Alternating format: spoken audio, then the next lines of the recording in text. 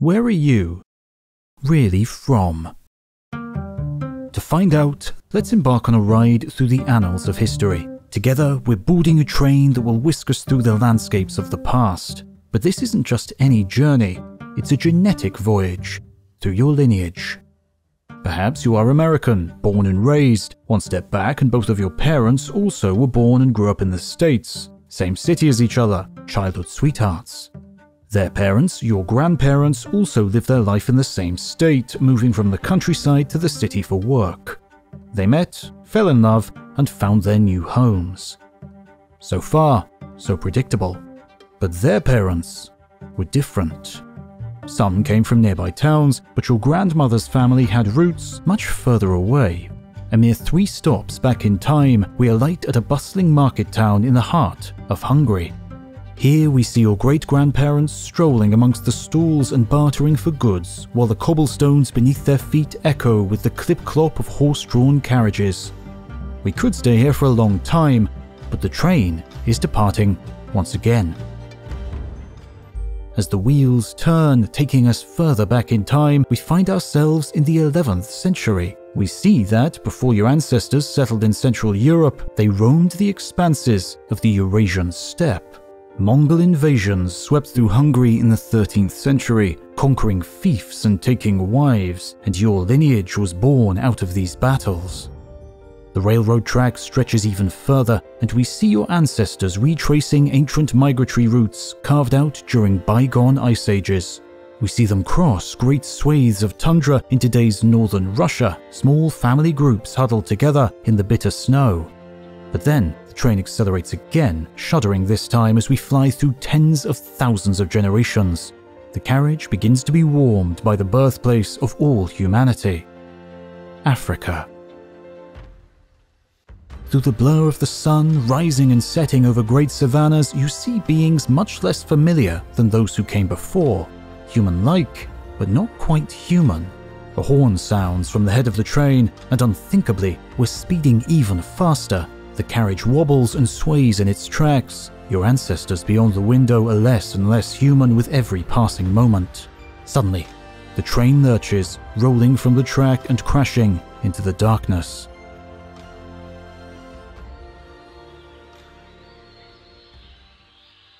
Gingerly, you open your eyes to see an endless forest through the shattered glass of the carriage window. There are creatures moving in the gloom of the trees. You realize these strange beings are a continuation of our genetic voyage. Your uncountably distant great-grandparents swinging through the canopy more than 10 million years ago. These apes mark a great transition. They are changing, soon to become the first creatures we would classify as human-like. Their hominin descendants will be walking and crafting tools on the plains of Africa. But this forest, this integral juncture in the journey of our ancestors from animal to human-like, where is it? Is it in Africa or somewhere else? Where did humanity's story truly begin?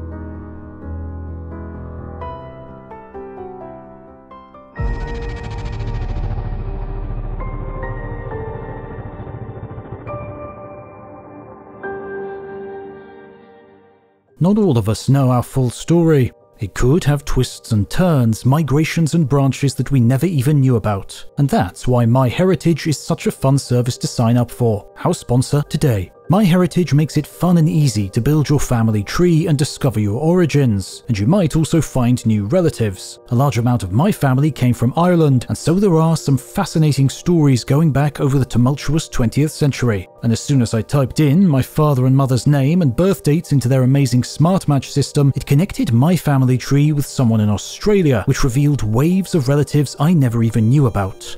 So within 5 seconds of logging on, my family tree already had 72 people, and that was just on my mother's side. Here's an image of my great-great-grandfather I'd never seen before. And this is because MyHeritage is a worldwide leading family history service. It gives you the opportunity to travel back in time along your bloodline, with more than 19 billion records available. As a bonus, you can even colorize old photos and bring your family history back to life, and even animate them.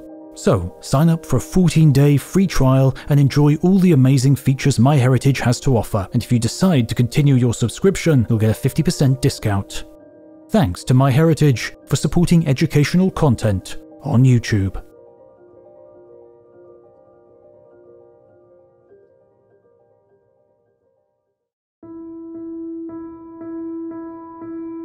A biting wind sweeps across the endless expanse of Beringia. It is a vast, cold landscape bridging two worlds, Siberia on one side and the Americas on the other. It stretches out before a weary but determined band of travelers, their ragged breaths and heavy footsteps punctuating the near silence of this unknown territory. Their leader looks out across the frosty plains, his dark eyes shining with unflinching purpose. He knows that this journey is not just for him, nor for the small band he leads, but for the generations that their survival will ensure. With each step they take, they are forging a path into history and creating a future for their descendants. Clothed in specially tailored furs and hides, with tools nabbed from stone and ivory, they advance, their path lit by the pale, spectral glow of Aurora Borealis above their heads.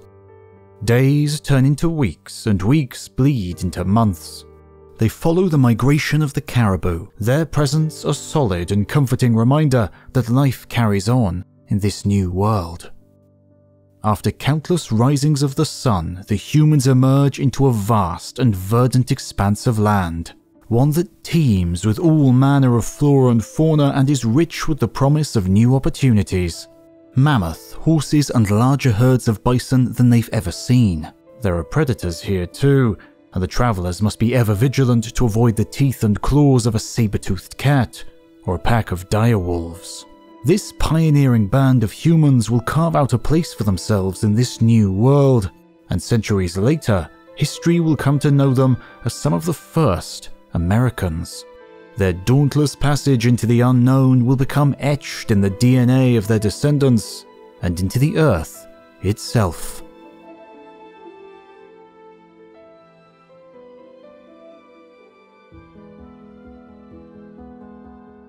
Humans and animals are not static entities bound to a single location or a way of life.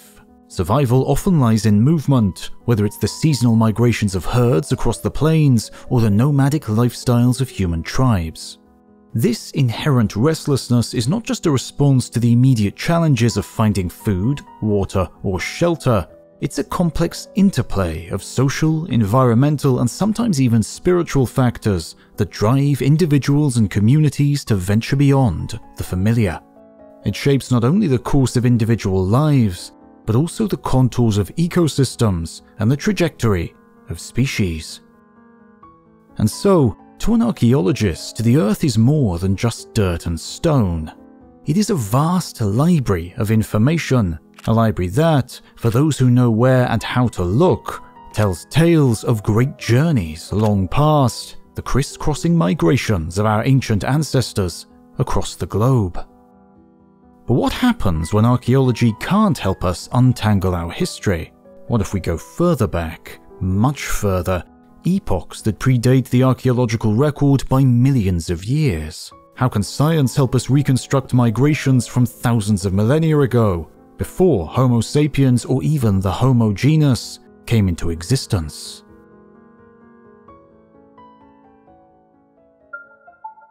It isn't easy.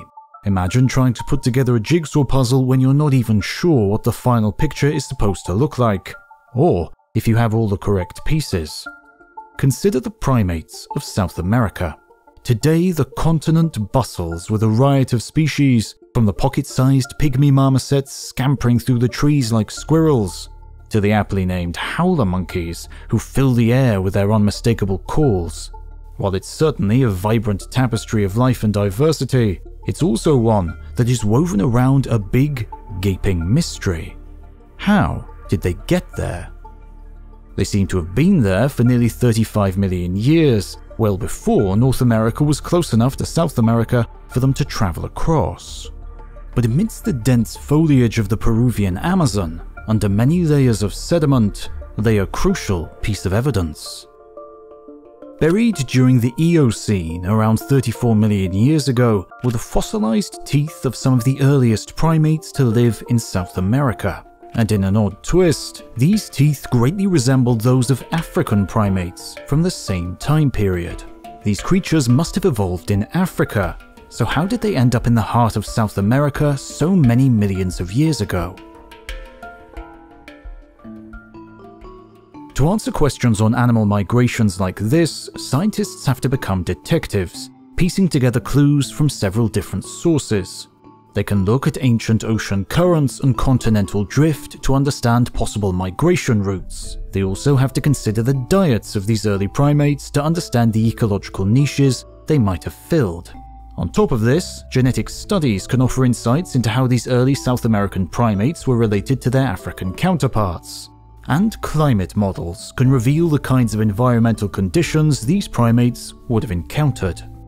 Considered together, these strands of evidence hint at a multi-layered mystery and a grand voyage taken by these primates across the Atlantic Ocean, which, during the Eocene, wasn't quite as enormous as we know it today. With the Atlantic slightly narrower and populated by now sunken islands, these primates may have embarked on an unexpected odyssey on rafts made of natural vegetation, taking them from their African heartland to a new home in the rainforests of South America. Fascinatingly, this is far from the only time such a voyage has been made. As improbable as they might seem, such migrations can even happen today.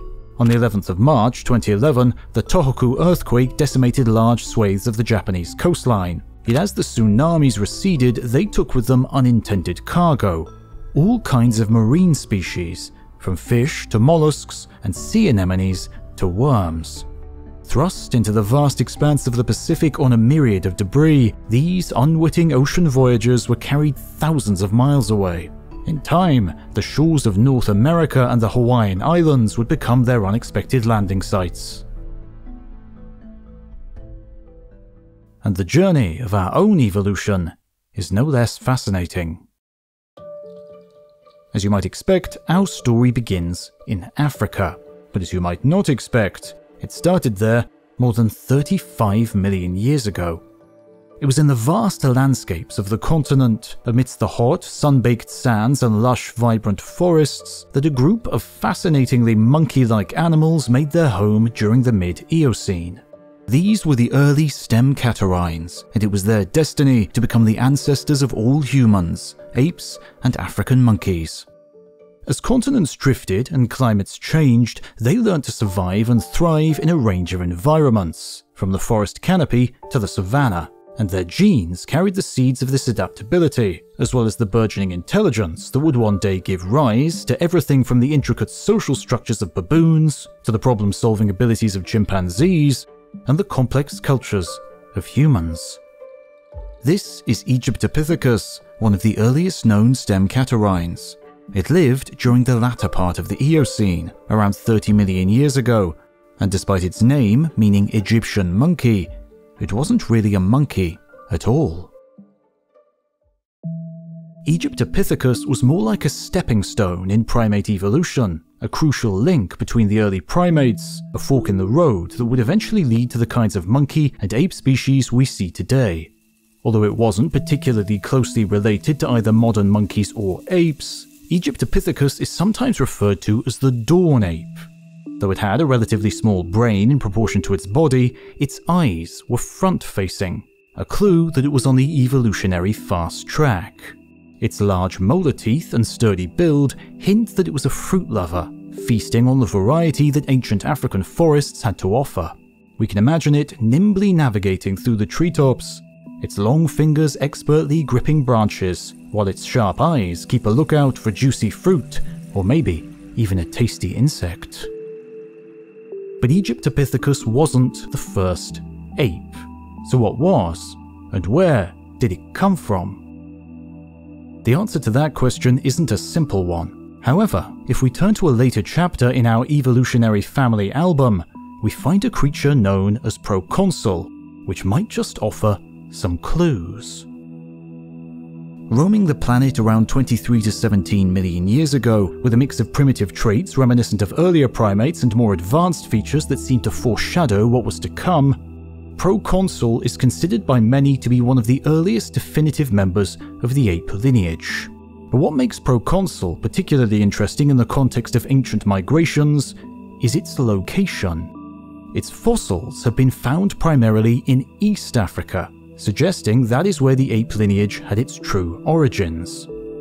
Not only that, but its location, many thousands of miles from where its potential ancestor, Egyptopithecus, was found, suggests that early apes were beginning to diversify and expand into different locations and different ecological niches, potentially setting the stage for the grand migrations that would later populate other continents.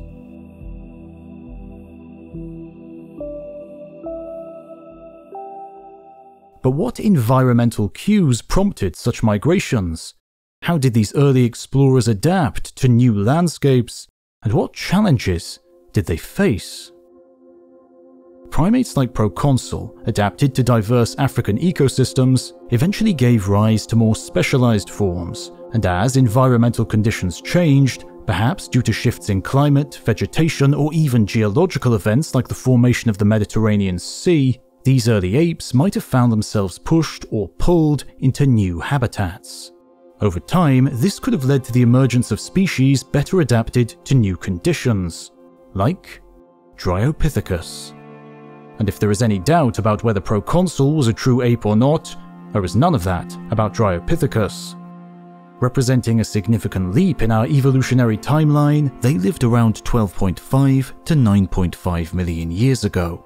What's particularly fascinating about Dryopithecus is its more advanced adaptations for arboreal life, including features that suggest it was capable of brachiation or swinging through trees, much like modern apes. This indicates a level of specialization and adaptability that would have been crucial for survival in new and varied environments. Additionally, Dryopithecus also had a more advanced dental structure compared to earlier primates like Proconsul. Its teeth were adapted for a varied diet that likely included a mix of fruits and leaves, much like the menu options for today's apes.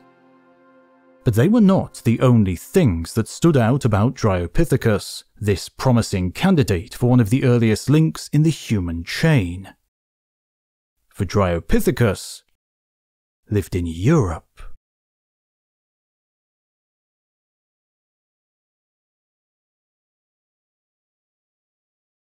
Around the year 500, Western Europe was plunged into darkness. The once mighty Roman Empire had fallen, leaving its former territories to fend for themselves, and people were in desperate need of guidance. Villages lay isolated from one another as forests were allowed to take over, roads that once connected cities were buried beneath ivy and moss, and libraries were either abandoned or destroyed. And yet, while Europe crumbled, other parts of the world flourished. The House of Wisdom in Baghdad shone like a beacon of knowledge, and the Tang and Song dynasties of China bore witness to inventions that would change the world. From gunpowder to the first mechanical clocks, China was a hub of innovation, while the Mayan cities of Tikal and Palenque were centers of culture and commerce. So even though Europe may have been draped in darkness, the flame of knowledge and discovery blazed brightly in other parts of the world. By simply widening your viewpoint, it quickly becomes apparent that the so-called Dark Ages weren't so dark after all. But is this also the case with our more distant origins? Have we been focusing for too long on the wrong place?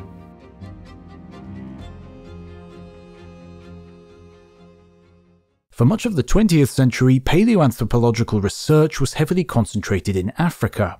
Groundbreaking discoveries, such as the fossils of the Tongue Child and Lucy, painted a convincing picture of Africa as the birthplace of humankind. However, the wealth of ancient ape fossils, such as Dryopithecus in Eurasia, muddied things a little. Theories arose suggesting that the origins of our ape ancestors may actually have been in Europe, that we may have made some of the journey to being human-like outside of Africa. Indeed, Dryopithecus has been found in places like France, Spain, and Hungary, demonstrating that by about 10 million years ago, apes had not only diversified, but had also begun to venture out of Africa. And so could Dryopithecus, a European ape, have been the direct ancestor to modern apes and humans? While it's tempting to think so, given its advanced features, the current scientific consensus is more cautious. Dryopithecus is considered to be more of a cousin than a grandparent in our evolutionary family tree. It's one of several Miocene apes that show a mix of primitive and advanced features, and it likely shares a common ancestor with the lineages that led to modern apes and humans. However, the fossil record between the time of Dryopithecus and the emergence of more direct human ancestors like Australopithecus is still incomplete, leaving room for ongoing research and debate. But there was another parallel between the Dark Ages in Europe and the complex story of our ape ancestry that led some scientists to believe that these key moments of our evolution may have taken place outside of Africa. Researchers noted a conspicuous lack of late Miocene ape fossils unearthed on the African continent. An African ape Dark Ages. This dearth of fossils from between 14 and 7 million years ago on the African continent became known as the African Ape Gap. In the millions of years prior to this gap, archaeologists had not only found species like Proconsul, but a whole range of primates like Dendropithecus, Ranguopithecus, Morotopithecus, and many more. Then, on the other side of the gap in the late Miocene, the African fossil record suddenly became richer again. Here we find species like Sahelanthropus jadensis and Oroentuganensis, early members of the human genus. But while apes in Africa seem to take an extended hiatus during this ape gap, the fossil record in Eurasia paints a very different picture. Europe and Asia were filled to the brim with ape species during the Miocene and Pliocene epochs, which seems strange when we consider how few species remain today. Of the 3 living non-human great ape genera, only one exists outside of Africa, the orangutans. And yet the evolutionary history of great apes in the Eurasian Miocene is rich and colourful. 12 million years ago, India and Pakistan were home to Seiffert, an ape that resembled both modern chimpanzees and orangutans, although it's not clear which it was more closely related to. 11 million years ago, Hispanopithecus swung through the forests of the Iberian Peninsula, and in Greece, around 9 million years ago, you could have come face to face with Oranopithecus, an ape that is considered by some to have been a possible relative to modern great apes and humans. And so this gap in the African fossil record raised intriguing questions about our evolution and the dynamics of paleontological discovery. Why was there a gap? Was it a genuine absence, or a result of other biases in research or exploration? Biases can appear in the fossil record in a multitude of ways. First of all, of course, there is the human element. 97% of fossil data is produced by researchers from high or upper middle income countries, primarily located in the global north. This can skew the fossil record simply by a disproportionately small percentage of Africa being excavated, in comparison to Eurasia, for practicality reasons alone. As if these human-led biases weren't enough, the Earth itself may have contributed to the apparent 7 million year absence of our ancestors in Africa. Some scientists have argued that environmental conditions in Africa during the late Miocene might not have favoured the preservation of fossils, and that is why there appears to be such a big gap in the ape fossil record. One of the ecosystems that expanded during the late Miocene was the tropical rainforest.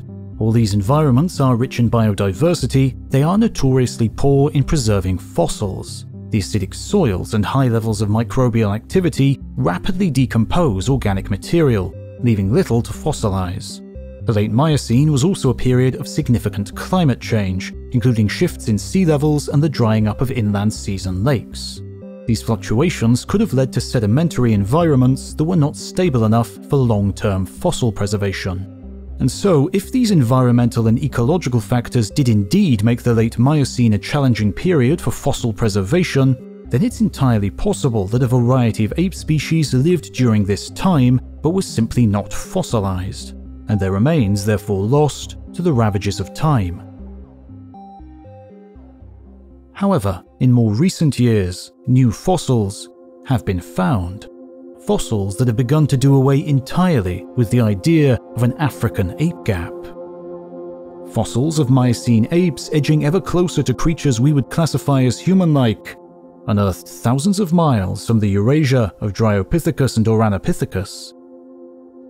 The course of human history was about to migrate.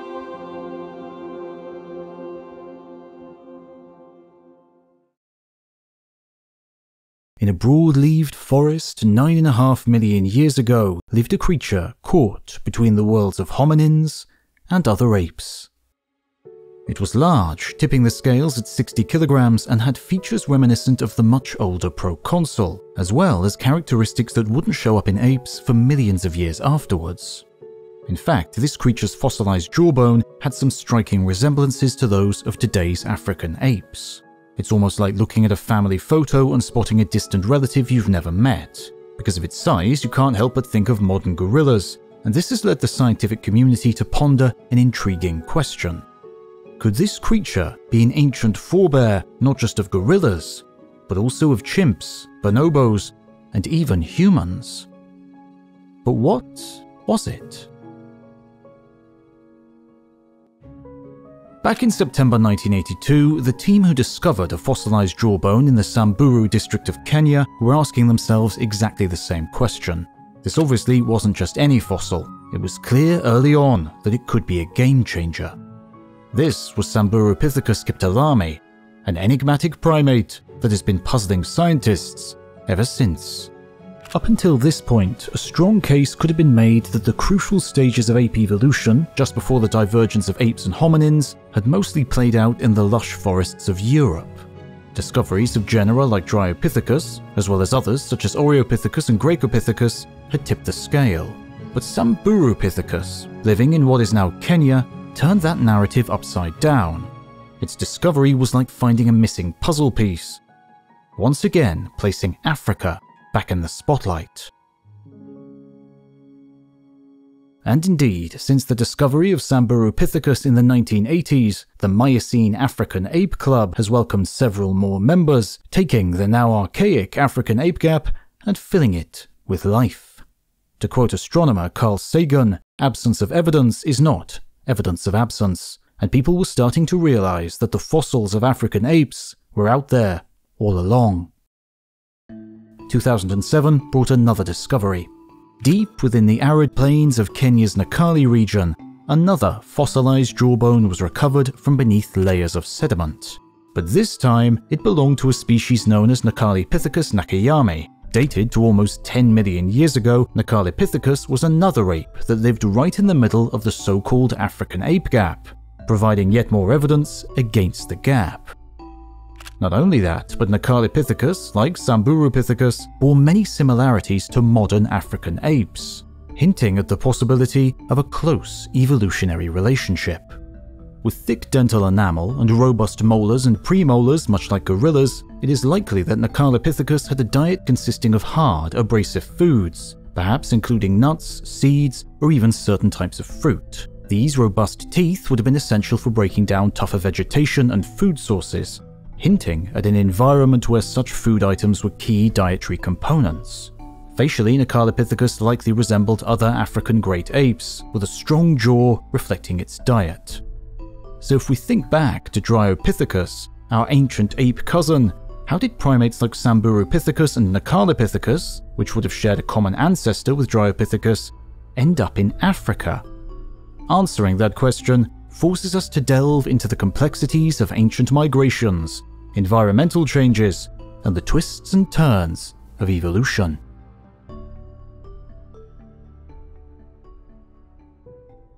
First of all, it's important to note that the story of primate evolution does not unfold in a straight line.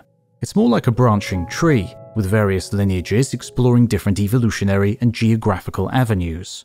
While Dryopithecus was making itself at home in the forests of Europe, other primate lineages like Samburopithecus and Nakalipithecus were evolving and diversifying in Africa. The two continents were part of a larger ecosystem connected by land bridges and changing environmental conditions, allowing for the possibility of back and forth migrations. Prior to the Miocene, land migration between Africa and Eurasia would not have been possible, with the Tethys Seaway totally separating the continents. As the seaway closed, the Gomphotherium land bridge arose, enabling these migrations. Indeed, one theory suggests that the ancestors of modern apes and humans might have originated in Africa, migrated to Europe and Asia, and then returned to Africa. This out of Africa into Africa hypothesis suggests that some primates, perhaps even relatives of Dryopithecus, made their way back to Africa, and once there, they continued to evolve into the lineages that would eventually give rise to modern apes and humans. But as with any migration, we have to assume that there must have been some reason for its occurrence, perhaps a dramatic shift in the environmental conditions of the time. And as it turns out, there was.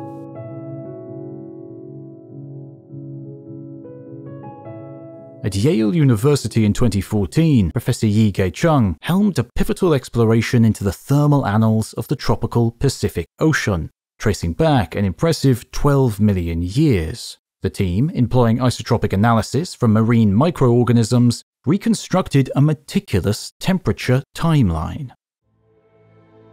The tropical Pacific Ocean serves as a cornerstone in steering the world's climate patterns. During the pivotal epochs of the Miocene and early Pliocene, about 15 to 5 million years ago, a period integral to ape evolution, this study showed pronounced temperature changes. And these were not just minor fluctuations. These oscillations likely led to alternating periods of warming and cooling, affecting ocean currents, atmospheric circulation, and consequently, events on land. A key revelation from this study was the identification of persistent El Niño-like conditions in the late Miocene. Today, El Niño events come with a range of global climate impacts, including more rainfall in some regions and droughts in others. However, in the late Miocene, around 10 to 5 million years ago, persistent El Niño-like conditions would have meant a more consistently warm and wet climate, potentially leading to the expansion of tropical forests. But following this, as the climate cooled and became drier, these once expansive forests began to fragment, being replaced by grasslands. Could it have been this climatic transition that spurred our potentially European forebears to seek the temperate embrace of African landscapes once again? Changes in food availability, habitat types, and competition among species would have created both challenges and opportunities for survival and migration. The changing climates would have opened up new ecological niches, potentially driving these apes to venture into new territories, including the African continent, in search of greener pastures.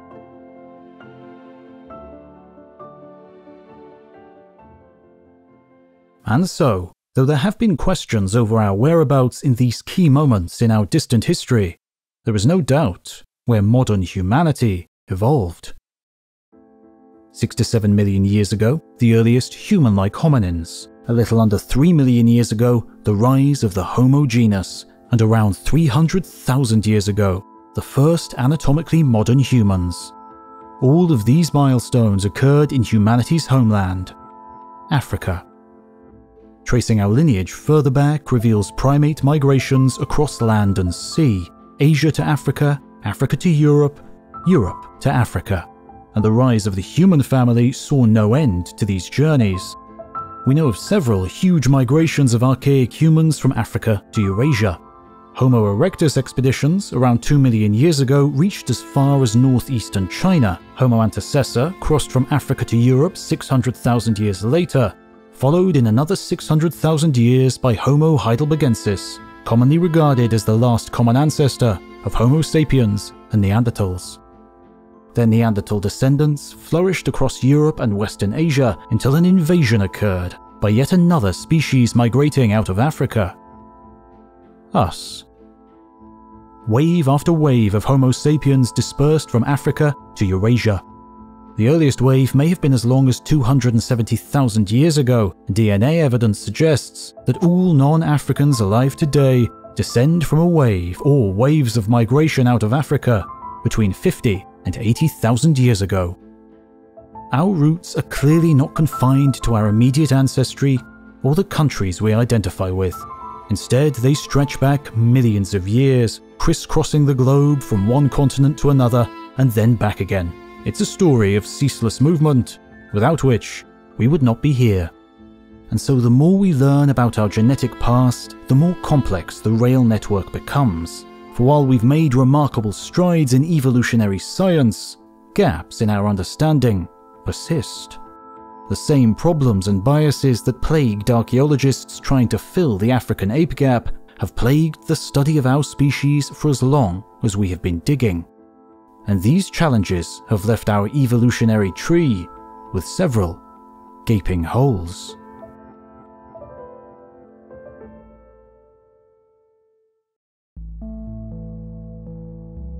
A small aircraft streaks across the sky. Followed closely by an enemy fighter, it leaves trails of smoke in its wake.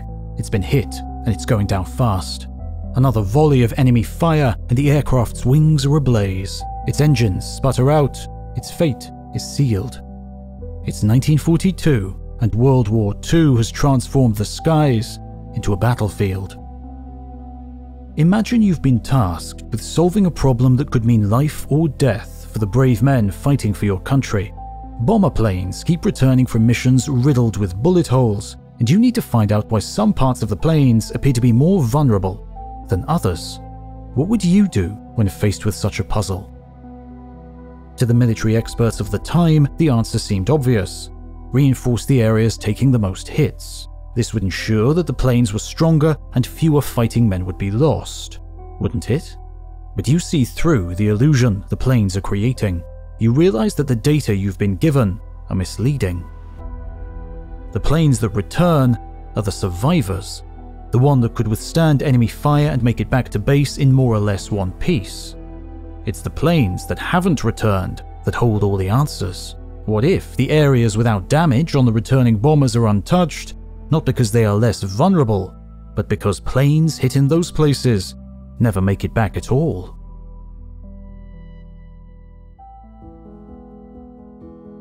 For mathematician Abraham Wald, this was a crucial revelation. In the early 1940s, he used statistical analysis and probability theories to expose the survivorship bias that plagued military planning. And, in a counterintuitive stroke of brilliance, he suggested reinforcing the undamaged areas of the bombers instead. Much like Wald's bombers, the hominin fossil record presents us with a skewed sample. Fossils survive through a narrow set of circumstances: rapid burial, specific soil chemistry, and a lack of destructive natural forces. What we see in museum displays and scientific papers are the returning bombers. Those remains fortuitous enough to be fossilized and eventually discovered. It tempts us to make sweeping conclusions about human evolution based on incomplete data, from attributing characteristics to entire species based on a single piece of bone, to understanding the biodiversity of our ancestral lineage. And so where are our missing planes, the hominins and primates that didn't make it into the fossil record? Just as Wald had to account for the bombers that never returned, paleoanthropologists must grapple with ghost lineages and big gaps in the fossil record. These gaps can mislead us about everything, from ancient migration patterns to the environmental pressures that shaped us. And this isn't just an isolated problem. Our perception of the past is filled with similar gaps, and those gaps don't just relate to what we've found or haven't found. Take the Cambrian explosion.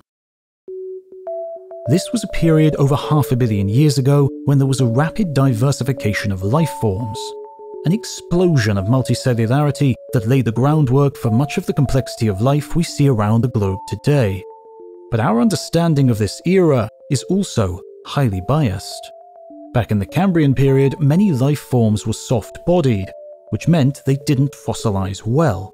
Because of that, the fossil record is potentially skewed towards hard-bodied organisms, leaving us with an incomplete picture of the biodiversity of that time.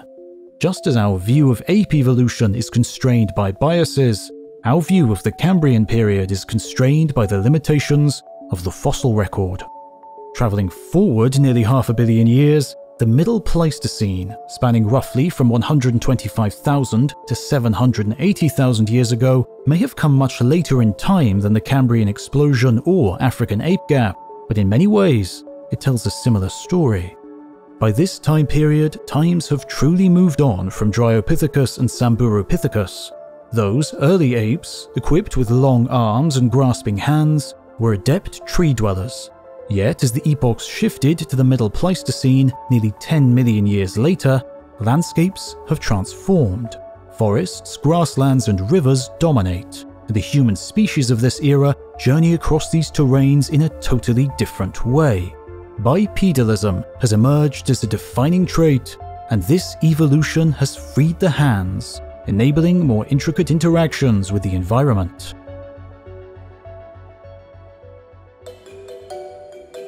During this era, our ancestors were on the cusp of transformative changes that brought them ever closer to what we would consider to be well and truly human, fashioning intricate hand axes and cleavers and reshaping the very fabric of their social lives, perhaps even laying the groundwork for complex cultures and diving into the depths of symbolic thought.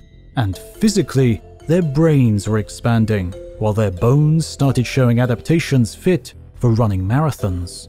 And perhaps most importantly, we had spread.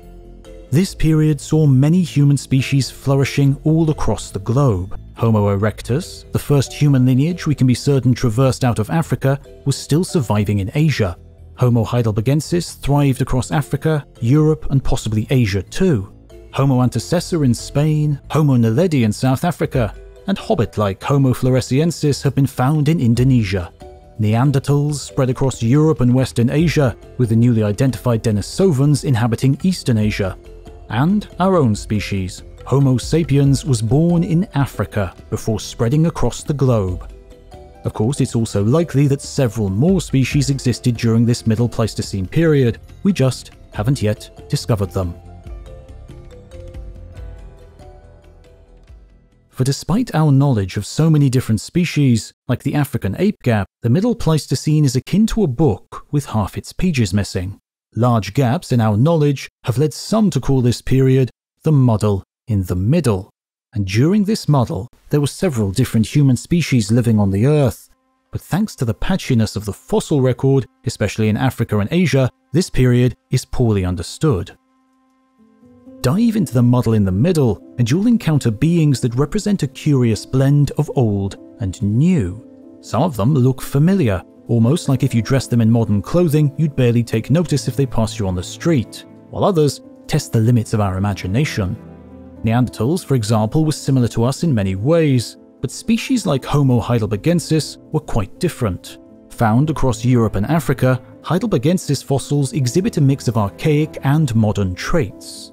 Their robust brow ridges and large faces are reminiscent of early hominins, yet their brain size and some aspects of their postcranial anatomy suggest they were on the path leading to modern humans.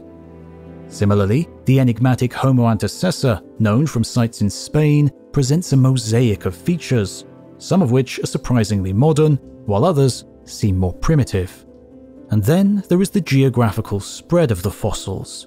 The Middle Pleistocene saw hominids inhabiting vast stretches of the Old World, from the chilly forests of Europe to the tropical savannas of Africa. This widespread distribution led to regional variations, making it even harder to piece together a coherent evolutionary narrative. As if the Middle Pleistocene wasn't puzzling enough, the discovery of a whole new species in 2013 threw the paleoanthropological community into uproar. Deep within the claustrophobic confines of the Rising Star cave system in South Africa, a team of archaeologists recovered the remains of several diminutive hominins dating from 335,000 to 236,000 years ago. This was during the Middle Pleistocene, but the creatures from Rising Star had very little in common with the other hominins known from that era.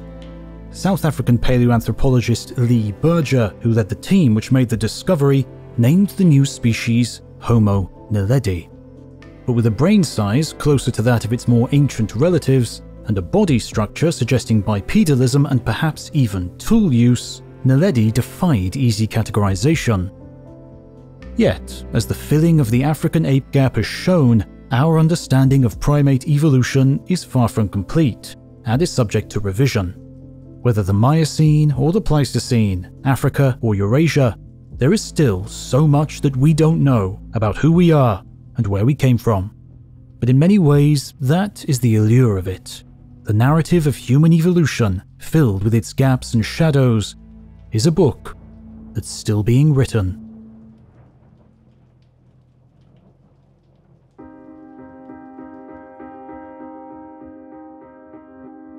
You've been watching the entire history of humankind. Don't forget to like and subscribe and leave us a comment to tell us what you think. Thanks for watching, and we'll see you next time.